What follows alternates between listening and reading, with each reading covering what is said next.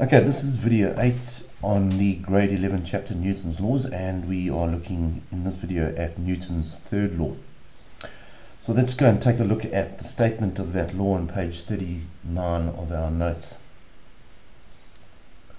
And while we're looking at the statement, let's consider this example down at the bottom here of the man pushing it against the wall.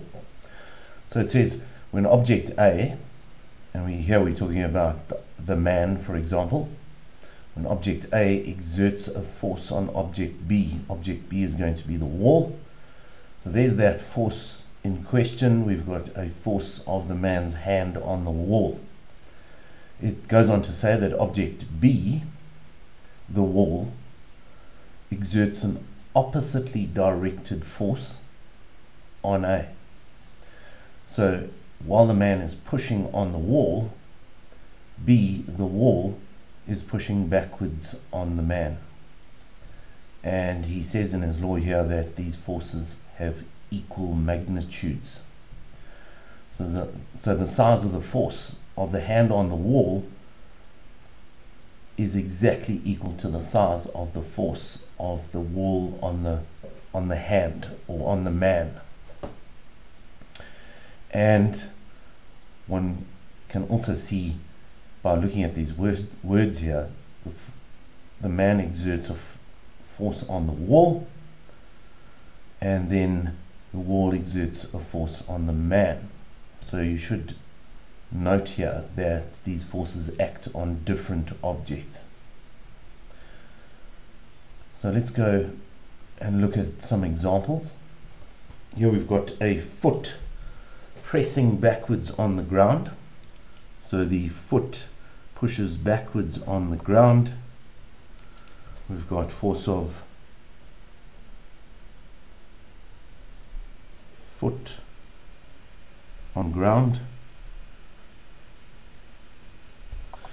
and that's an action force.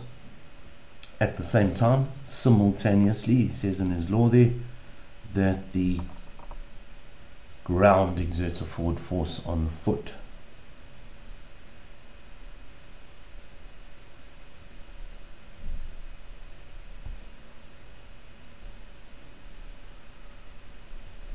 So that's an action-reaction pair.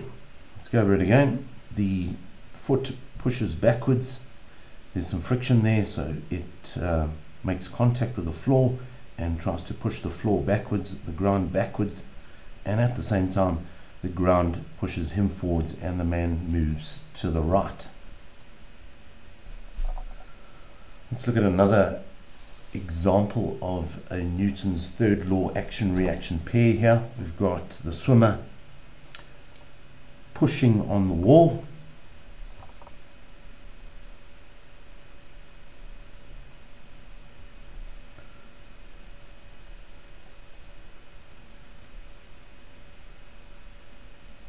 so there's an action force, and the reaction force to that is that the wall exerts a forward force on the man, equal in magnitude but opposite in direction. That force would actually be exerted on the foot. So if we had to describe this force here, it would be the force of wall on foot. So notice how we're changing the order of the words. So here in the action force, we've got foot acting on wall, and then to find the reaction force, we simply swap those words around. And here we've got the wall acting on the foot. Again, take note that these forces are acting on different objects. This force acts on the wall, this one acts on the swimmer. If we blew a balloon up and released the end, the elastic part of the balloon would drive the gas out. So there'd be a force acting on the gases, force of balloon on the gas. So there's an action force. So because this elastic balloon is contracting, it's forcing all the gas out the back. So there's your action force. And if we wanted to find the reaction force, we'd simply swap the order of these words around. So here we have a force of the gases on the balloon.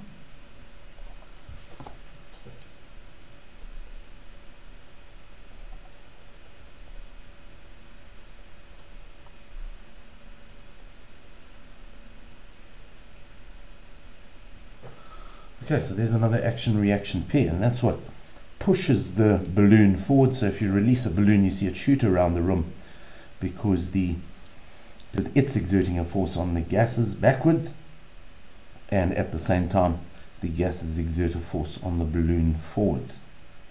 Again, acting on different objects. This force acts on the balloon, this acts on the gases, so they can't cancel each other out. Act on different objects. Here is another example. The wheel of a car turns, and as it turns, it grips on the road, and the rubber of the tire would exert a force backwards on the road. So force of tire on road would be the action force.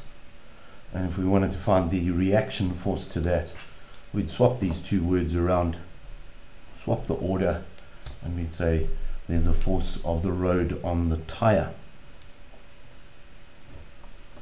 Equal in magnitude, opposite in direction.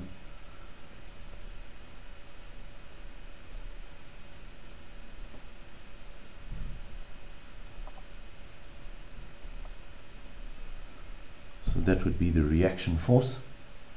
Again, this force acts on the road, but that force acts on the tire. They act on different objects, and therefore they cannot cancel each other out. Right, let's look at another example. We've got a book resting on a table, and because the table's in the way, the book is going to press down on the table. So that would be the force of the book on the table. That would be considered to be an action force, and then the reaction force to that is the force of the table up on the book.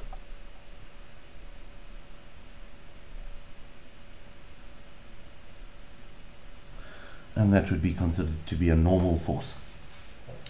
These two forces have equal magnitudes, they act in opposite directions, and they act on different objects. This force is acting on the table, this force is acting on the book.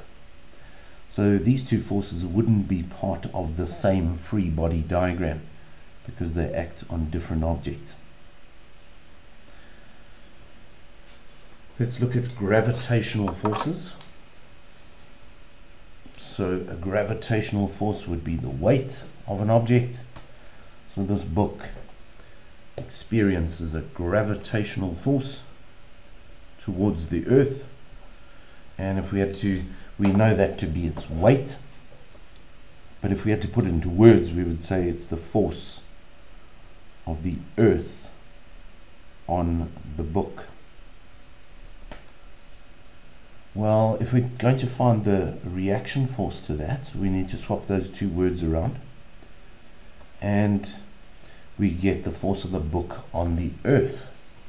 Well, you can see it's not even near, well, it's not even in contact with the earth, but these are gravitational forces, so objects do not have to be in contact with each other. So here's the force of the earth on the book. That would be the weight of the book. At the same time, the book exerts a force upwards on the earth.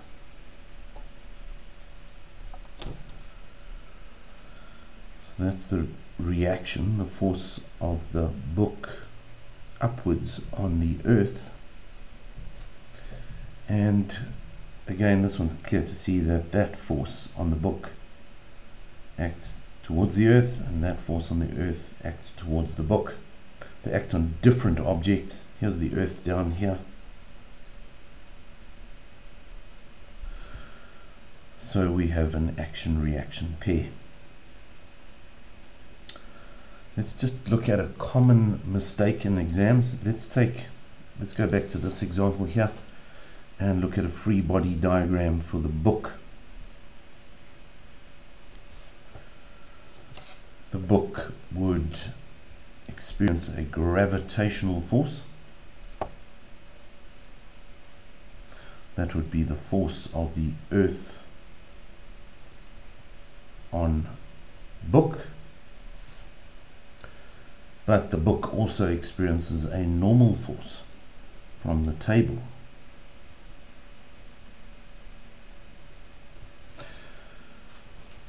Common mistake in exams is for students to think that these two forces are action-reaction pairs. They are not action-reaction pairs because they're both acting on the same object, the book. Action-reaction pairs do not act on the same object. They act on different objects. So you'll never see an action-reaction pair in a free body diagram because a free body diagram is just for one object.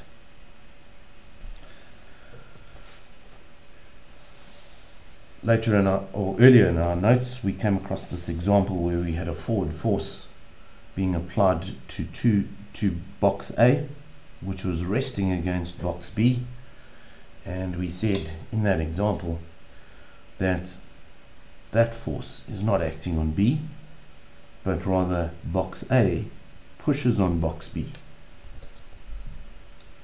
So there's the action force. That's the force of A on B.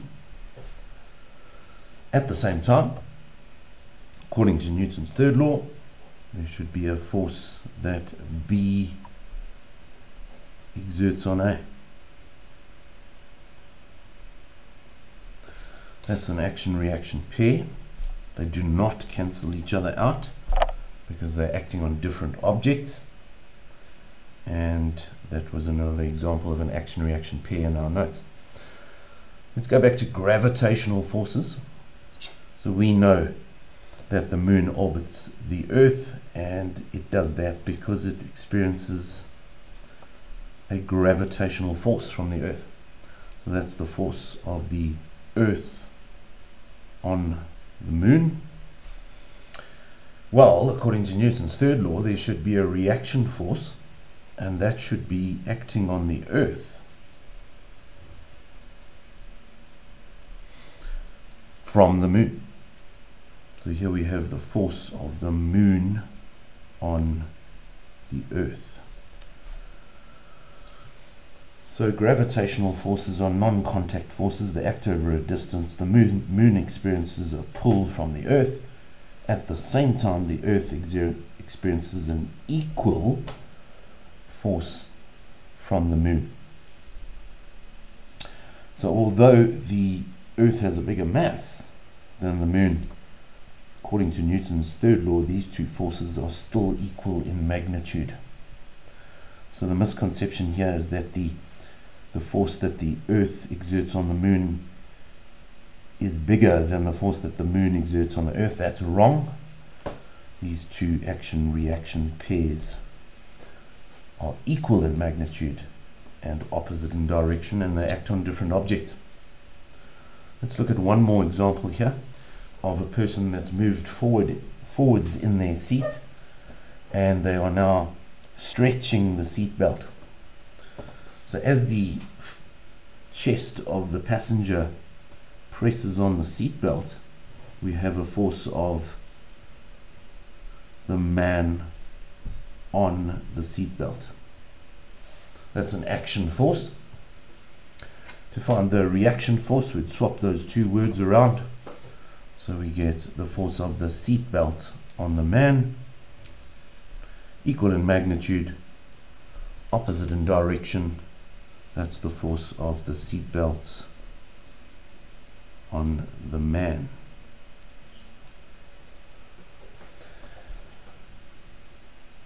Right, so let's just go back to that statement of Newton's third law, and maybe it makes more sense to you now. We've got two objects. We've got object A and we've got object B that are interacting. Object A exerts a force on B, then B at the same time exerts an opposite force on A that's equal in magnitude.